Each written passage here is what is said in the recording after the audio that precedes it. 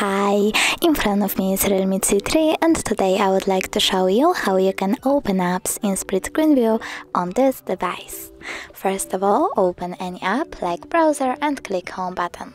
Then click on the button with 3 lines and tap at the top right corner of your app at these 2 dots. Now click on split screen and select the other app, for example settings. As you can see, now I can use both of them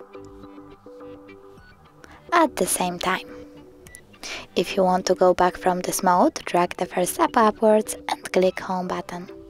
Thanks so much for watching. If you enjoyed this video, smash that like button, comment and don't forget to subscribe. Bye!